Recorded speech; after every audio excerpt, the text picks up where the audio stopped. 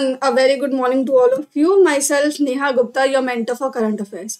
I hope you were eagerly waiting for me to come on Monday. So let's begin today's journey, which is going to be very fruitful and productive for all of you.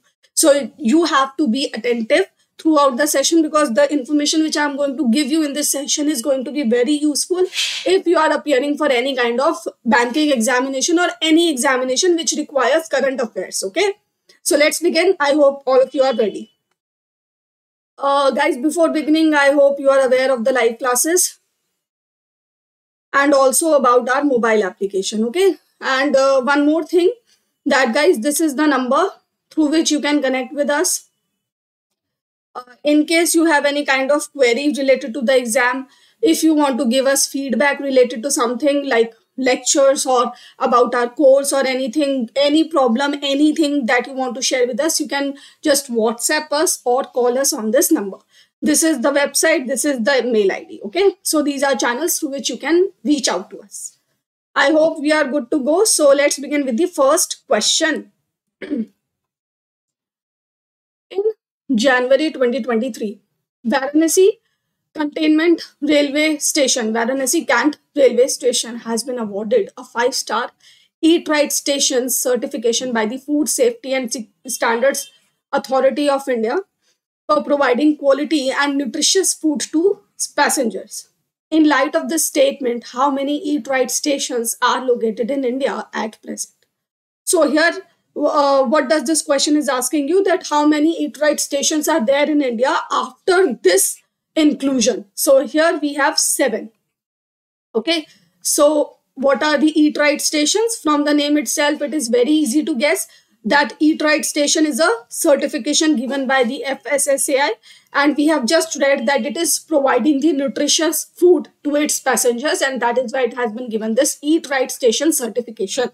Okay, although this certification does not harbor any kind of monetary prize, or railway is not a private organization that will benefit from this kind of certification, but if you see it from a non-monetary perspective, then definitely it is going to boost the confidence of the public in the government and the railways, right?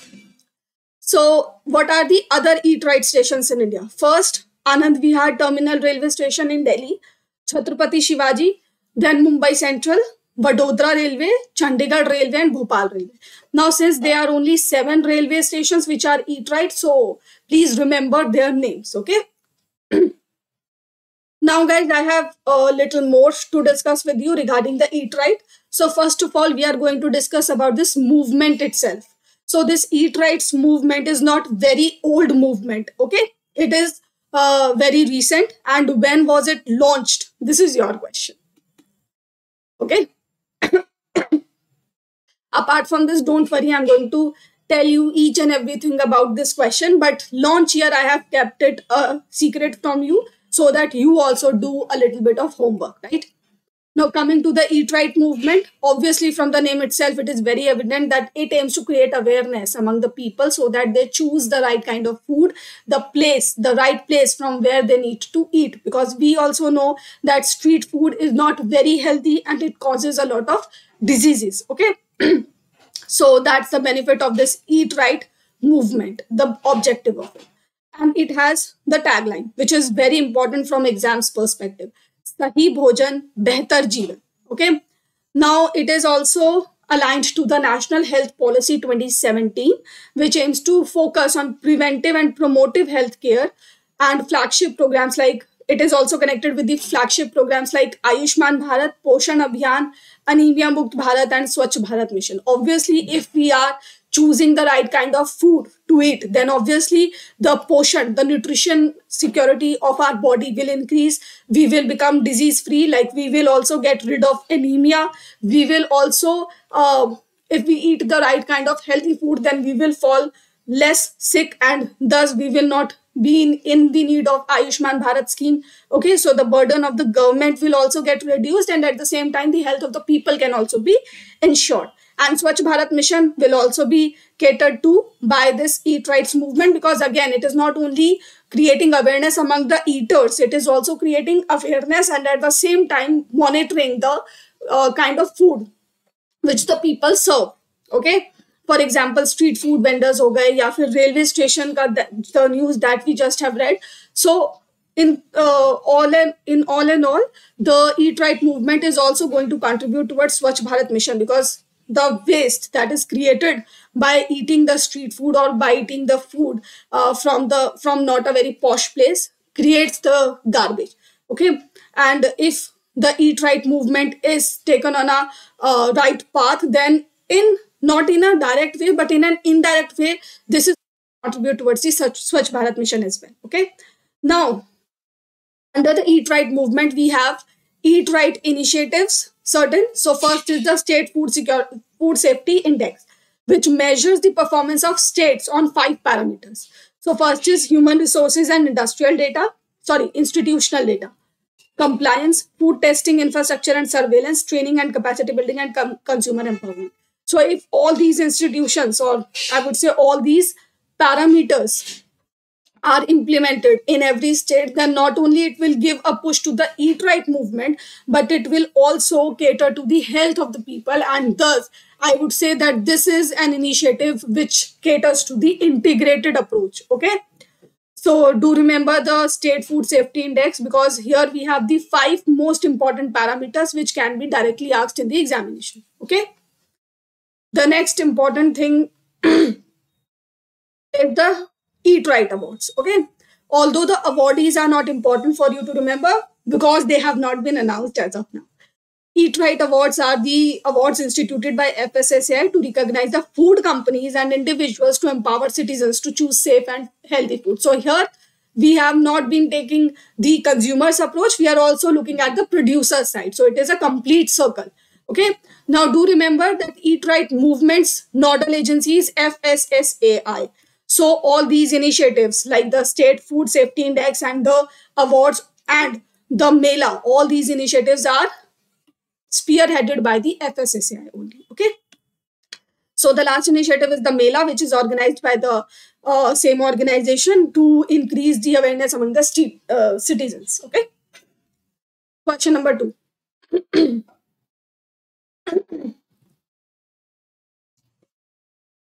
Where is the first in-vitro fertilization mobile unit for animals inaugurated?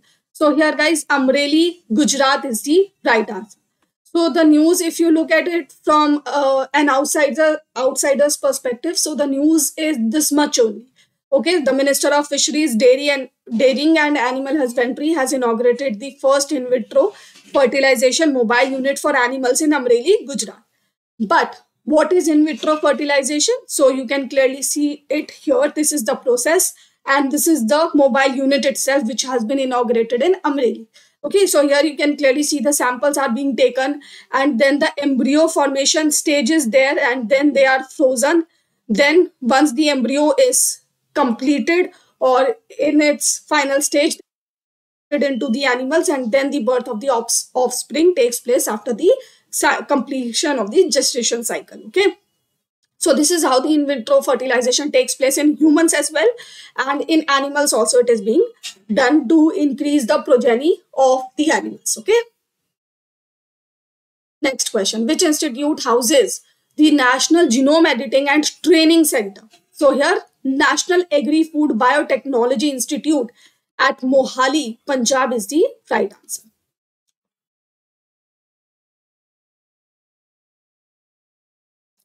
Okay, so first of all, what is this National Genome Editing and Training Centre? It is a center which is going to teach about genome editing. But what is genome editing exactly? So guys, you can clearly see here, this is a chromosome. And these chromosomes carry the genetic material like the DNA. Okay, I hope that it is visible to all of you, whatever I am writing here.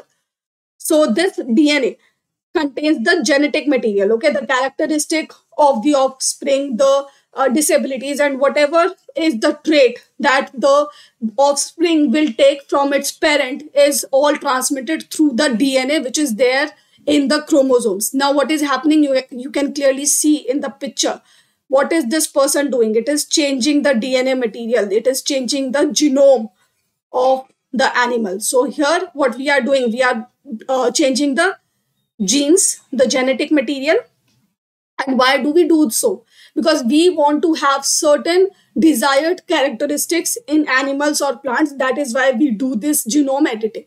Okay, so I hope that this much is clear to all of you. Now let's move to the news. The news is this much only, that this center has been established at this Agri-Food Biotechnology Institute. So clearly the genome editing would be done for plants majorly.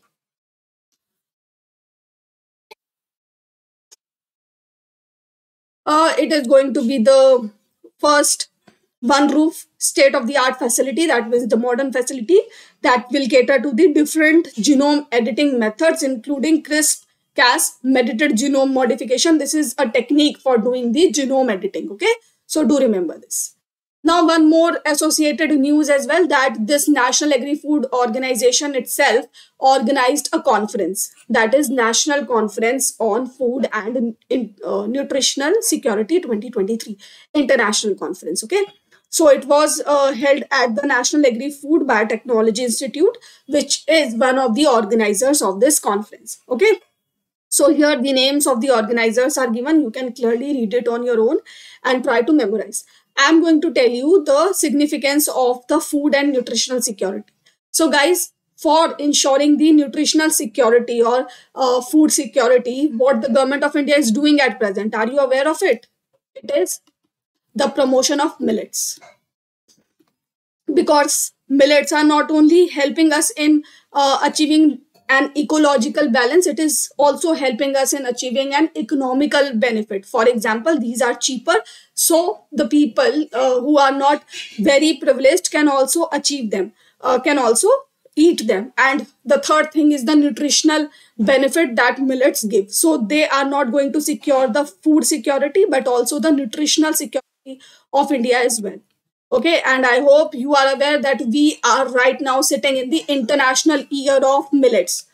2023 is the International Year of Millets. Okay, so if you haven't started eating millets as of now, start doing it, because they are very much nutritional for our body. Okay, ragi, jawar, whatever it is, try to include these millets in your diet. Okay. How much outlay has been sanctioned for the schemes of the Ministry of Development and Development of Northeastern Region for 2022-23 to FY26? So here, the right answer is 12,800 crores. Now, to be more precise, it is 12,882.2 crores. And obviously, this amount is not easy to remember, so skip it. Don't try to remember. Just remember the round sum, okay, the round figure. Apart from this, this amount has been given to various schemes of the Ministry of Development of Northeastern Region, which are not very relevant from the exam perspective. Therefore, I did not provide it here. Okay. Now, let's move on to the next question. How many districts are covered in the Pradhan Mantri National Apprenticeship Mela, January 2023? So here, 242 districts are covered in this National Apprenticeship Mela. Okay. So guys, just give me a second. Yeah. Okay. So I hope you are aware that National Apprenticeship Mela is organized under the Skill India Mission. We have two more Melas which are organized and which appear to be very similar. First is the Rozgar Mela, and another one is the Kaushal Mela. Now, these two Melas are not organized under the Skill India Mission. These two are organized under the Pradhan Mantri Kaushal Vikas Yojana. Okay, so that's a very big distinction. Please remember these three Melas. Okay. Now, what is this Apprenticeship Mela? This provides an opportunity to the people who have passed from class 5th to class 12th to obtain skill certificates and do apprenticeship in industry. Okay, so that's the benefit of this initiative. Question number 6. Which state has launched the CM's Sukhashray Sahayata Kosh for providing higher education to the children of needy people? So here Himachal Pradesh, guys, is the right answer. So Himachal Pradesh CM Sukhwinder Singh Sukhu, recently appointed person. So he has launched this Sukhashray Sahayata Kosh. So it is going to provide the funding for the education of the poor and needy people. Okay, so that's all. I hope you remember that the governor of this state is Rajendra Arkilar. Arlekar, sorry, Arlekar. Rajendra Vishwanath Arlekar is the governor and CM is Sukhminder Singh Sukhu. So do remember the names of these two people. Okay, guys, before moving ahead with any other question, I am going to give you a question. Tell me the capital of Himachal Pradesh. Okay. Find it out and do a study on the capital of Himachal Pradesh and then tell me what is the capital. Okay. So I hope you have guessed that there is something to it. Okay. It's not merely a capital. So find it out on your own. Next question is, which bank has partnered with Open in January 2023 to provide a fully native digital current account journey for its customers, including the SMEs, freelancers, homepreneurs, influencers, and more? So Axis Bank, guys, is the right answer. So first of all, I'm going to tell you certain facts about Axis Bank. Bharti ka naam zindagi is the tagline of this bank. Amitabh Chaudhary is the current MD and CEO of this bank, and Mumbai is the headquarters. Okay, whenever we have banks in news, this is all these facts become a part of your banking awareness, and these can be asked. So remember these facts. Now coming to the news. The news is nothing. It's just that a digital current account facility will be provided to certain sectors. For example, the SMEs, the freelancers, the homepreneurs, the influencers who are engaged in some business or the working opportunity, the economic opportunity. Okay. This is the bank's first ever partnership with a fintech player, which is Open. Okay. To launch a fully digital current account. And the customers can open their digital account by using the video KYC features or the facility. Next question is, when is the World Day of War Orphans observed? So January 6th is the date, and there is no theme of this day in this year. But is the estimated real GDP for 2022 to 23 as per the NSO's first advanced estimates of national income at both constant and current prices for the financial year 2022 to 23. So here rupees 157.6 lakh crore is the right answer. Now before going into the details, I just want to give you a brief idea of the GDP. Okay. So here GDP, I hope all of you have in your static economics as well, the economics and social issues which are a part of your phase 2 of RBI, SEBI and NABARD. Sorry, not SEBI, but NABARD ka to hai hi. Okay. So GDP is a very common topic which can be asked from you in any examination. So you should be clear with the basics. So GDP is, one is the real GDP and one is the nominal GDP. Okay. Then GDP, in real GDP, we have two parts. Constant. Okay, sorry, I did a mistake here. It's not the real GDP which has two parts. It's the nominal GDP which has two parts, because the real GDP at FC, at factor cost, and nominal GDP is the GDP at market price. So here we take into consideration the market price, the changes in market price. So in the nominal GDP, we have the GDP at constant prices and the GDP at current prices. Okay, so that's the distinction which we follow in the calculation of GDP. And what is the real GDP for FY 22 to 23? It is 157.60 lakh crores. Okay, so let's move to the numbers only. So firstly, we have the current year. The amount is this much and the growth percentage is 7%. If we take into consideration the previous year's data, and remember this is the provisional estimate for the previous year, okay, the final estimates of the income of FY22 have not been released by NSO as of now. They are just the provisional estimates highlighted by the NSO itself. So previously we had the income of 147.36 lakh crores and now it is increased to 157.6 lakh crores, estimated to be increased. So last year, the growth rate was 8.7%. Now the growth rate is 7%.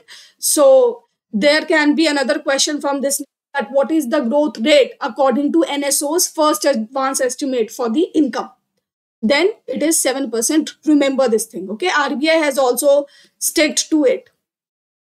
RBI has also maintained this growth rate for India for the current year. Nominal GDP, if we talk about, so for the current year, it is going to be this, okay? And for the last year, it is 236.65 lakh crore. So you can clearly see the difference in the real GDP and nominal GDP, and that difference comes because we include the market price of the product in the nominal GDP, okay? Market price also include your indirect taxes and subsidies. So that's the basic difference, okay? And this is the growth rates for the nominal GDPs for these years. Now, if you are thinking whether you have to remember each and every amount here or not, so if your examination is coming near, then remember each and every amount. If your examination is coming 6 months later, then also remember each and every amount. Or if it is going to come in at the end of this year, then also each and every amount is important. Why? Because this is the advance estimate of income for the year by NSO. Until or unless we have another advance estimate or the final estimate coming up by the NSO, these amounts would stand as the ultimate, and these are important.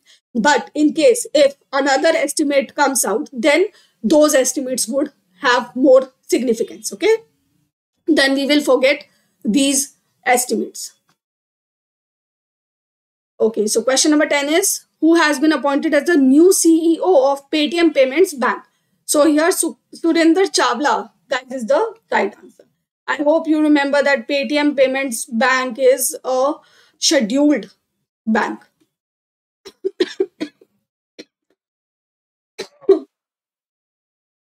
Now I'm asking you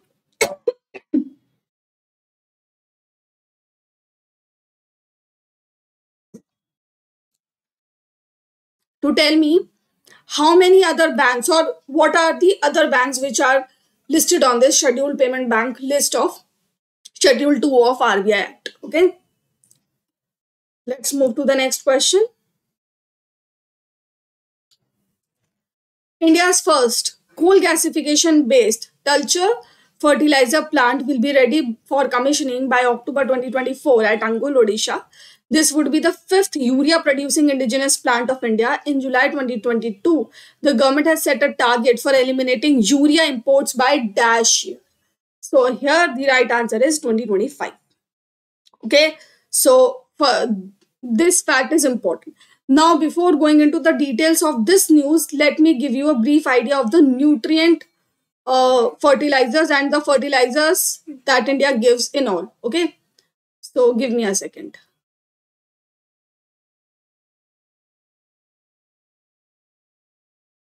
So guys, India provides subsidies, fertilizer subsidy for urea, for DAP, diammonium phosphorus, MOP, muriate of potash, and NPKs. Now this NPKs are the nutrients, okay? So nitrogen, phosphorus, potassium and sulfur, these are the 4 nutrients on which the subsidies are given by the government of India under the nutrient-based subsidy scheme of 2010, okay? Apart from this, these are also provided on these fertilizers, but there is no specific act as such, okay, as we have in the nutrient-based subsidy schemes, okay? No specific act is there for urea, DAP or MOP. Now, all these fertilizers, the majority of these fertilizers are imported in India, okay? And because of this high import, we have a very much high burden on our balance sheet and on our foreign reserves, and that is why India is planning to shift on the organic farming. Then we have zero budget natural farming. Then we also have one more technique, that is GM crops. Okay, because if we have the GM crops, the yield would increase and we can produce majority of the products in India itself. Okay, and remember these 3 things are for the farm crops, the crops, not for the fertilizers. But it's just that I mentioned all these products here because once we shift to the organic farming, zero budget natural farming and GM crops, then the need of the fertilizers would automatically go down. Okay, so the organic farming does not use fertilizers. Zero budget natural farming also lays a stress on creating the organic manure, and the GM crops would be made more pest resilient, more pest resilient and drought resilient, and various other kind of resilience would be inculcated in the GM crops, which means the burden or the dependence on these nutrients would definitely go down. So our import would automatically go down. Okay. So area of fertilizer subsidy, and now we are going to have the budget next month. So let's see what is going to have, what will be the fertilizer burden of India for the year. Approximately it is going to touch 2 trillions, but let's see what will happen, because in the upcoming budget, the revised estimates of this year and the estimates for the coming year would be given by the government. Okay. So I hope that this scene is clear. I know this slide looks a little bit messy, but I hope the things are clear in your mind. Okay. Concepts should be clear. Slide does not matter. So now,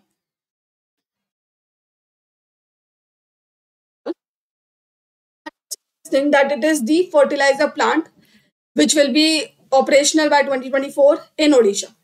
And India has a total of 5 urea plants.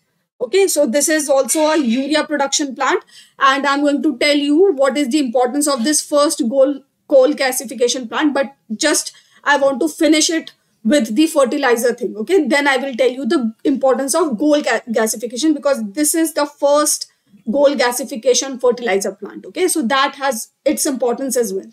Now, this Talcher Fertilizer Limited is a company created by GAIL India, Rashtriya Chemicals, Coal India, and Fertilizer Corporation of India. So this is also an important fact. Remember this fact. India has set a target of eliminating urea by 2025. This is important. Now, whatever urea we consume as fertilizer, 30% of it is imported in India. So you can clearly see the import dependence, and because of this dependence, when Ukraine-Russia war ensued, the fertilizers became very expensive, and the entire burden was on the government, because it could not increase the prices of the fertilizers, because farmers are not able to bear that brunt. Okay, now there are total 5 urea producing plants in India. First is that Ramagundam, Gorakhpur, Sindri, Barauni, and Talcher. So these are the 5. Okay, and they are expected to produce a total of 6.5 million tons of urea every year, and this is going to significantly reduce our import dependence. Now, production of nano urea is also going to increase by 5 million tons by 2025. And if you remember, IFCO at present produces the nano urea, and when it launched the nano urea, it was the first company to do so in the world. Okay, so that is also another milestone for India. And urea accounts for 70% of India's overall fertilizer subsidy. So here you can clearly understand the importance of producing urea in India. Okay. So that was about urea. Now let me tell you about the coal gasification. So it is India's first coal gasification based plant. Now many a times you must have heard about coal gasification. India has also set a target of having 100 million tons of coal by using coal gasification method. Okay, by 2030, and this is a target, so do remember this target. Now, what is coal gasification? From the name itself, coal gasification, it is very easy to understand, converting coal into gas. But how is it done? So I'm going to tell it in a very brief manner, because going into its depth is not going to benefit any of us. Okay, so what happened, that underground coal is supplied with oxygen.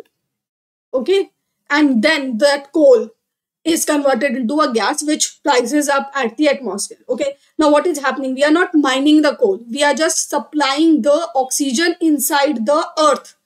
Okay, so that the coal inside the earth would get converted into gas.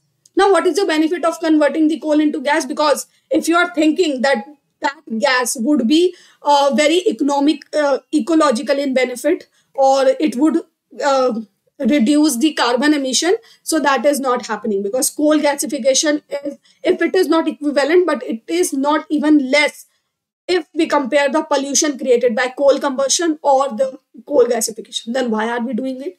The reason is that coal has carbon and hydrogen as its components.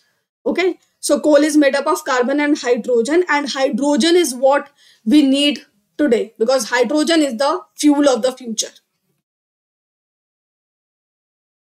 Many countries are betting high on hydrogen, and India is also really relying on hydrogen. It is exploring the potential of hydrogen, and that is why we have launched the national hydrogen mission as well, because we want hydrogen, and that is why the coal gasification is done to separate hydrogen from carbon.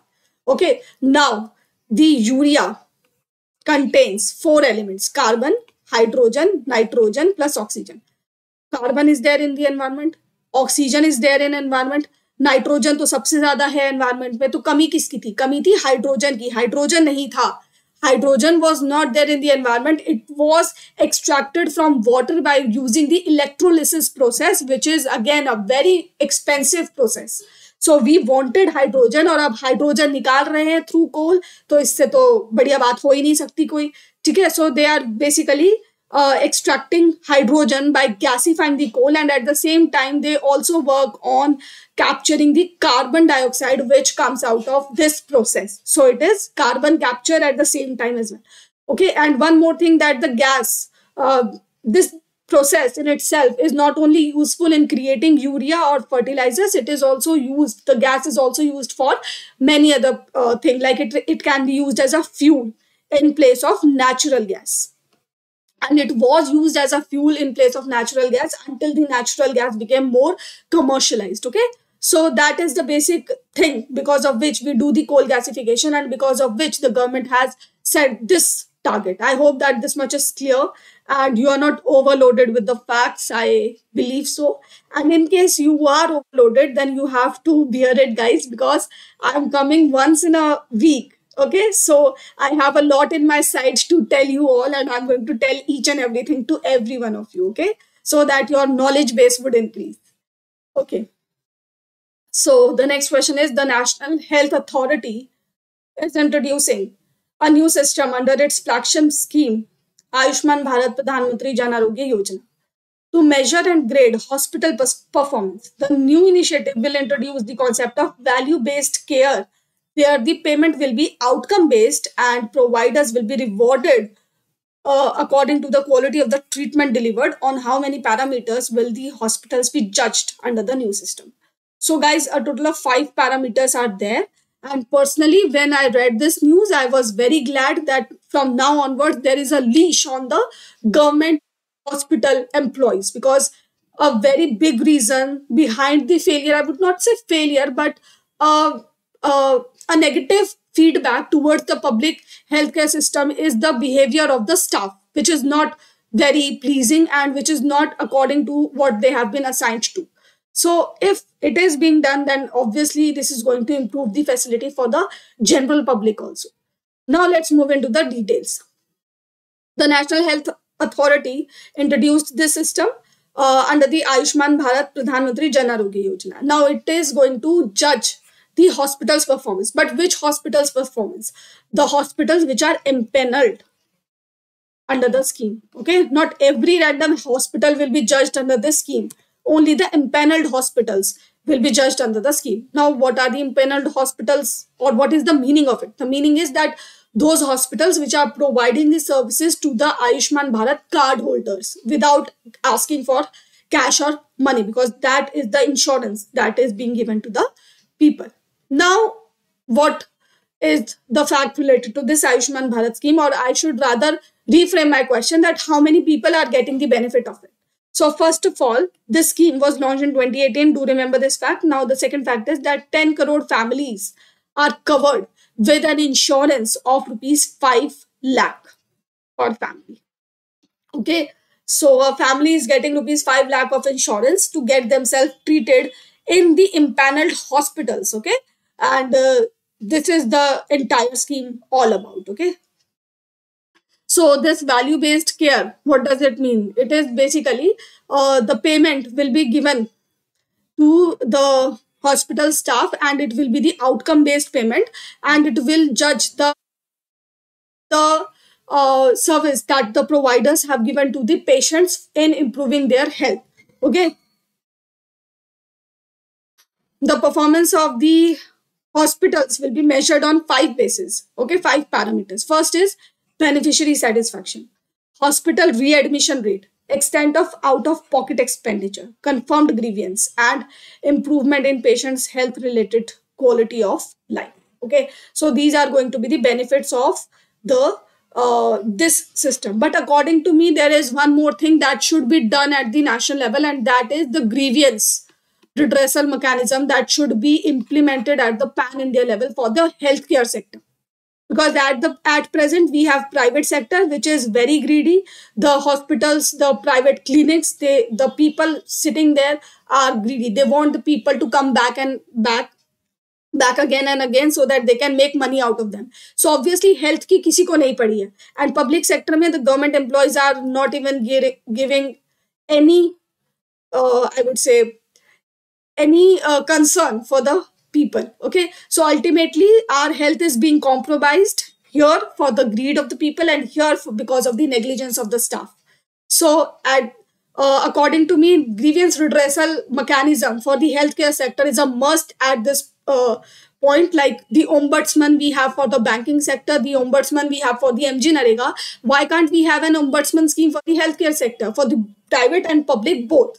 There should be that thing. Okay, so that was all the discussion. Now let's move to the question number 13, because that discussion is not going to yield any benefits.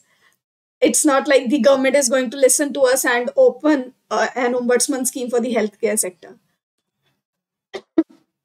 Okay, the next question is Venue Power installed India's first 3x power platform wind turbine generator. So here, where is this system located? So it has been installed at Karnataka.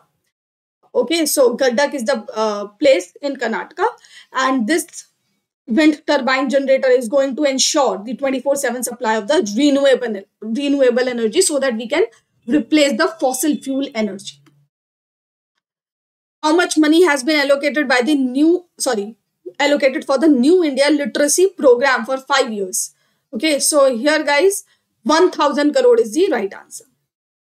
So the precise amount is 1037.90 crores. And if you are listening to me carefully and you are attentive during the session, then you would have guessed this thing that I have not provided you any exact amount in the questions. I have just asked you the round figures. But that does not mean the examiner would not ask you the exact amount. The examiner can ask you the exact amount. Then what is the solution? The solution is not remembering these amounts, because you will get confused. You have a lot of 200 to 300 schemes are there. And for each and every scheme, you have different outlays. For the subcomponents of the schemes, you have outlays. So how many would you remember? Memory की भी अपनी एक limit है. तो उसमें आपको क्या करना है? उस limit तक उस limit में बेहतर से बेहतर याद रखने के लिए what you can do is you can just try to remember the amounts in round figures, because the examiner would never do this thing that in one option he gives this, in another option he gives this, then इस तरीके के options नहीं बनेंगे exam में, because examiner also knows that the memory has a limit. Okay, the examiner does not want to take an Agni Pariksha of your memory or your brain. He just want to test your memory. So for the most viable option here is to remember such amounts in the round figure. Okay, don't try to mug up such confusing amounts. Okay, now let's discuss this program. First of all, this program was launched in 2022 only. So बहुत ही recent है. So what is the benefit? The benefit or the objective of this New India Literacy Program is to ensure the adult education. Okay, so that we can have more and more adults educated and literate in India. Now, one more thing, that here the Ministry of Education has replaced the word adult education with education for all. Okay, so that's the basic distinction that the government has made. Now we won't use the word adult education, we will use the word education for all.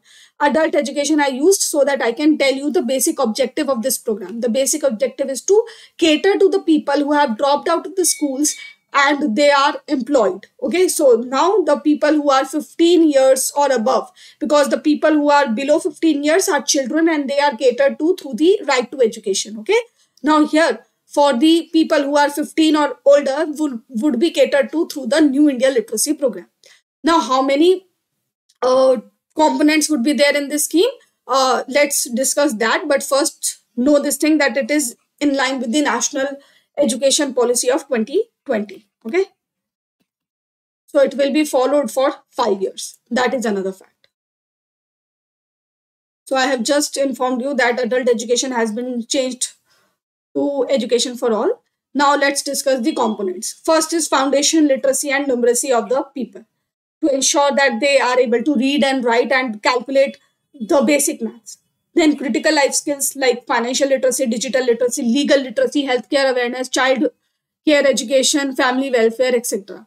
All these schemes appear to be very promising on the paper, and actually they are very promising. Suppose an India where every person is aware of his or her digital rights, the financial rights, the legal rights, the healthcare awareness is there. So, what beautiful country would it be, right? So, let's see. Let's hope for the best. Let's see that this program, how much this program would be able to achieve that goal. Next is basic education, which includes the preparatory, middle, and secondary stage education equivalency. Okay, so basically, in the basic education component, the people who have never been to school, they would not be given the education of the mobiles or everything at the very first instance. They would be first taught the basic things like what is taught in class 3rd to 5th, then 6th to 8th. So in this manner, their education would be taken forward. Then vocational skills उनको सिखाई जाएंगी, continuing education उनको प्रोत्साहित किया जाएगा that they would continue their education. Then formation and involvement of self-help groups, user groups would also be there, so that they also engage in teaching the people and also create awareness so that more and more people get themselves enrolled in this program. Okay, so I hope this much is clear. Now, mode of implementation would be voluntarism. Okay,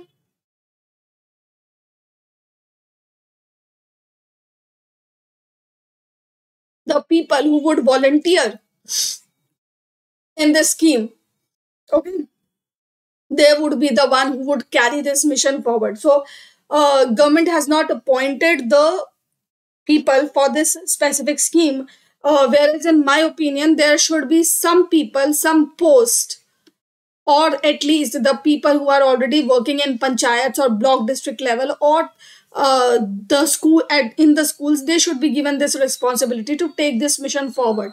Now this is right now working on voluntarism. Who wants to work can come and contribute to this mission. Next is the learner is to access the content in local languages in online mode through Diksha platform of NCERT. And this is a very important point. Directly a question can be made on it, and it is such a minute point that it may skip your eyes. So don't do that. Diksha platform will be used to give the online content to the people under the New India Literacy Program. Okay, and that content would be in vernacular. Okay, government aided schools would act as the places where the education would be given to the people. Okay, so that is all. I hope we have covered everything regarding the New India Literacy Program. So let's move to the question number 15th. Sorry. Which city hosted the first education group of G20 countries? Okay, so here is the first education group meeting of the G20 held in Chennai. And that is all. Nothing much is there. Now, guys, throughout the year, you are going to see a lot of G20 meetings, okay? Because India is the president of this grouping for this year. So we are going to see a lot of meetings of the G20. So what should you do? You need to maintain notes, a cheat sheet for yourself. Write down the G20 meetings only, because you are going to take one sheet at least for the G20 meetings, because there are going to be so many G20 meetings in this year. So just mention the G20 meetings and the important steps or declarations, if any, are made during those meetings, their venues, their themes. Okay. So you can also create a tabular form of cheat sheet like this. So on the one hand, the meeting's name, the venue, the theme, and the important decision you can add in this manner. Okay. Now G20 is there in news. So let me inform you that G20 is not a very old grouping. It was created in 1999 only. And which countries are the members of G20? So I hope you remember the name of the countries. Okay. So let's just revise which countries are members of the G20. First of all, US, Canada.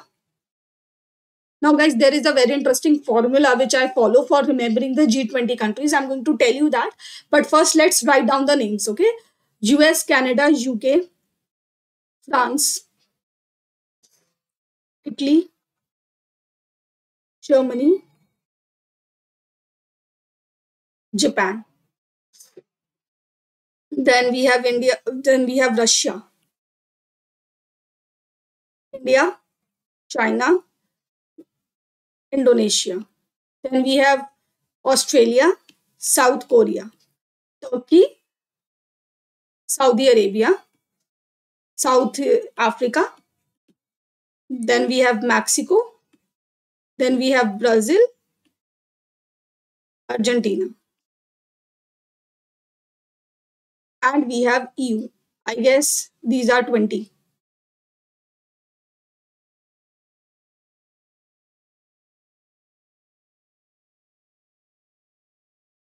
Yes, these are the entire countries. Okay, so how did I remember these countries? So here, guys, what formula do I follow? So it's a little bit of mathematical formula, G7 plus 1. G7 are these countries. If you remember the G7, so G7 are these countries. Okay? G7 plus 1. 1 is the Russia, which was kicked out of G7. Okay? Then we have the grouping of 3. G3 कह लो, उसको कुछ भी कह लो, grouping of 3, in which we have India, we have China, we have Indonesia. Okay. And if you follow the map, from Indonesia, the closest country is Australia. From Australia, if you travel in the Pacific, you have the South Korea, although Japan is also there, but we won't count it because Japan has been counted here in G7. Then, now here, from here onwards, there is a story which I have created for myself, and you need not to remember this entire thing because you can create one for yourself. Okay, I created this for myself because story creation helps me in remembering the things better. Now you can create it on your own, and if you are able to remember this entire list as it is, then also there is no need to create any mnemonic or any kind of story. Okay, so let's know about it. So South Korea and Turkey के बीच में है दुश्मनी. ठीक है, so let south Korea गया Turkey के पास अपने इन सब साथियों को लेके. Then Turkey get help goes to Saudi Arabia, which is Turkey's neighbor. Saudi Arabia and South Africa, these two are the neighbors of Turkey. अब इन लोगों के पास है material come, so they go to America. America में कहां पर जाएंगे? दे go to Mexico in northern America. Then they go to Brazil and they went to Argentina. Okay, and this is how they created a group against the Turkey. Okay, so this is how you can create a story. I created a story out of this, and that is how I remember, because the 20th member is EU, so there is no need to create any story here. So that is how. But G20 members are important, तो उनको याद रखना please, क्योंकि G20 की presidency India के पास है इस साल, and you can expect a question on G20. Any question can come on G20. And also remember, this is the 18th summit which India is hosting. Okay. The next question is, which has become the first state in India to digitalize its banking services? So Kerala is the right answer.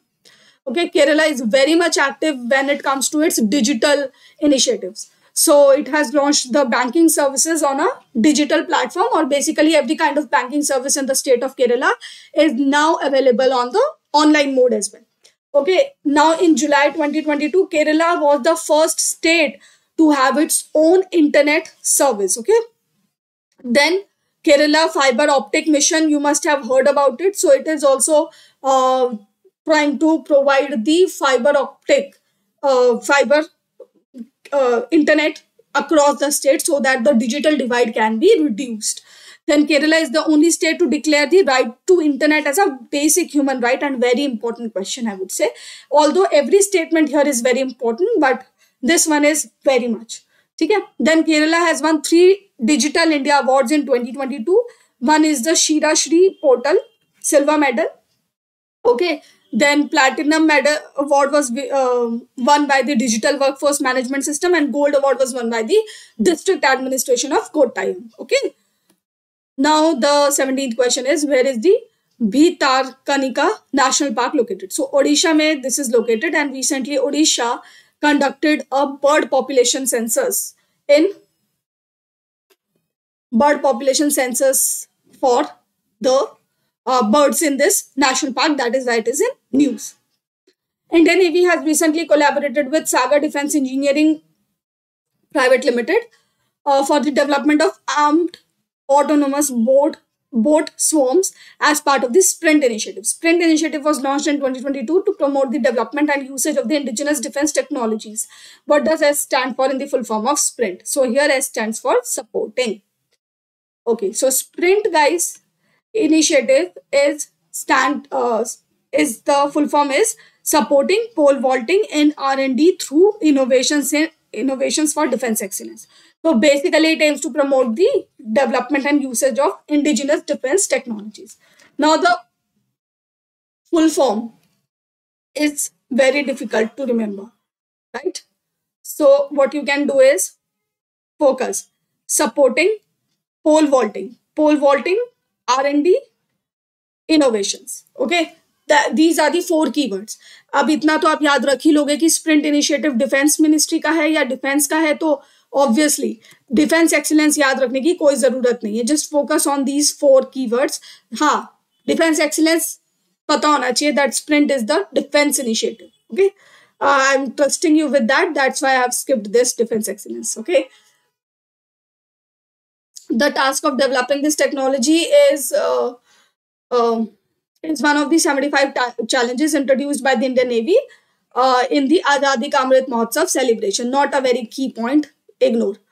Next is Saga Defense Engineering will develop India's first armed autonomous unmanned boat with swarming capabilities. So this company has been given this contract to develop this boat for the Navy. Where is India planning to deploy a platoon of female peacekeepers? So borders between Sudan and South Sudan. At the borders between Sudan and South Sudan, a female peacekeepers group will be deployed by India. Okay, so the mission for which the peacekeepers will go is named as United Nations Interim Security Force in Abai. Abai is a place on the between the borders of these 2 nations. Okay. This marks the largest single unit of women peacekeepers in UN mission since India deployed the first all-female contingent in Liberia in 2007. Okay, so this fact is also important. Let's have a look at the map. Okay, so I hope the map is visible.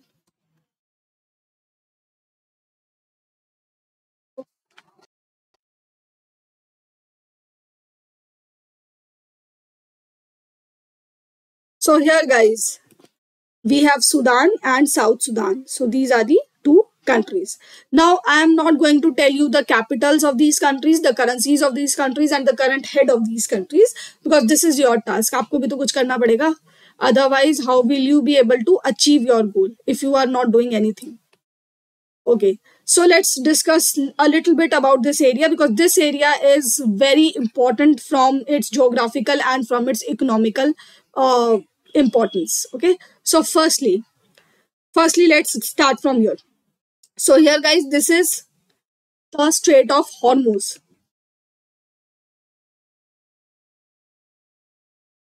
which separates Oman, UAE with Iran. Okay, this is the Gulf of Persia and this is the Gulf of Oman, and the narrow channel between these 2 is the Strait of Hormuz. And recently, very recently, Iran and UAE conducted a military exercise in the Strait of Hormuz. That is why it was in the news and I picked it up again.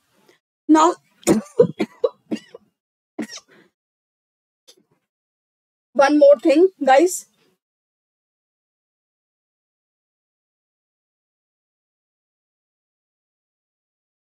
majority of the world's oil and natural gas goes through this Strait of Hormuz, and that is why it is very important. Now let's coming nearer to Sudan or Africa, we can say. So here we have geographically, so this is the Red Sea and this is the Gulf of Yemen, and this is the Bab al Mandeb Strait, the Strait of Bab al Mandeb or Bab al Mandeb Strait. This is called, and here we have the Suez Canal. I hope you remember this thing. Okay. So this is called the Horn of Africa, and here we have a lot of turbulence, or you can say this is a very much piracy prone area, and because of which the Indian Navy is also deployed here, and it also takes active participation in this area, or surveillance rather, I should say. So Indian Navy and undertakes the surveillance in this area as well many a times. Okay, so I guess we are good to go. One more thing, Yemen is a transcontinental country. Okay, Yemen is there on the map, so I'm telling you this thing, that Yemen is one of the transcontinental countries in the world, and we have a very few countries which come in two continents. Okay, so Yemen is one of them, but I hope you are able to spot the difference. Okay, so let me tell you, Yemen, although it is entirely located on the this Middle East, which is a part of Asia. But why am I telling you that Yemen is a transcontinental country? Because there is a Socotra island of Yemen, which is very near to the Horn of Africa. Okay, thus it becomes a transcontinental country. The Socotra island belongs to Yemen, and because it is very close, so we say that it also belongs to Africa and it belongs to Asia. So it is a transcontinental country. So that was the extra information that I wanted to share with you. But do remember, the most important facts are related to Sudan and South Sudan, which is your responsibility. Okay.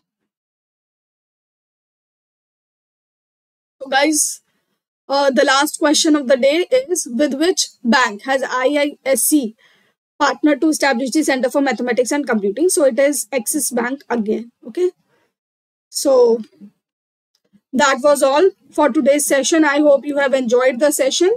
Thank you so much guys for watching it, and in case you have any queries, you have any feedback, you are very much free to provide it on our WhatsApp, or you can also call us. You can also share your queries in the comment section below, or also on the discussion forum.